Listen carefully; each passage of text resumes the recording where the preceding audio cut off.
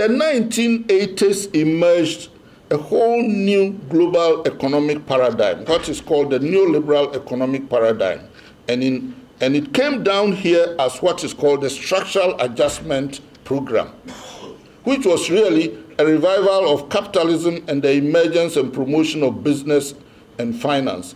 In this new economic paradigm emerged what we call business and finance journalism. Business and finance journalism, if you traveled around Africa in the mid-late 80s, you'll find out that many new finance business newspapers emerged.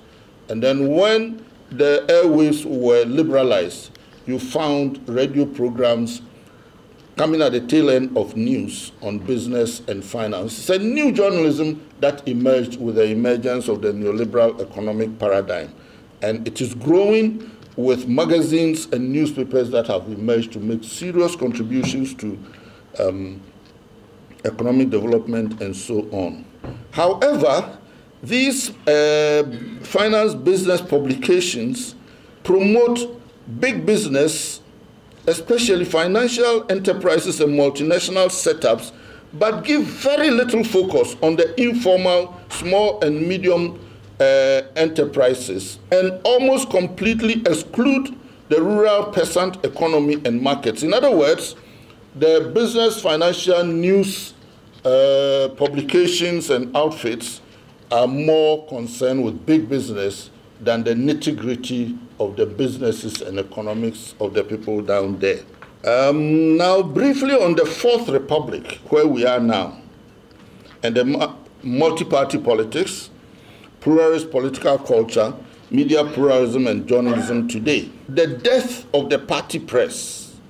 And you still see that some people are trying almost painstakingly to revive the Statesman of old and other papers. There are some publications, the New Democrat and so on and so forth. Nowadays, we don't see too much of them. But I think that essentially, the party press is dead. The party press is dead, but there's the birth of political radio and the introduction of serial callers. And this is also accentuated by new entrants.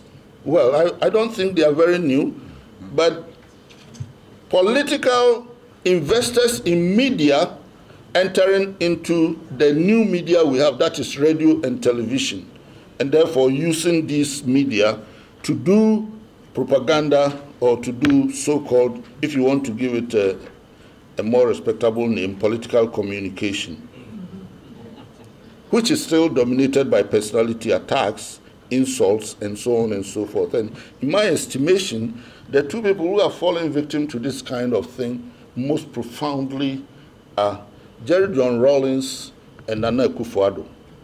They have been the biggest victims of political insult in our politics today. Of course, the biggest politically insulted personality has always been Kwame Nkrumah.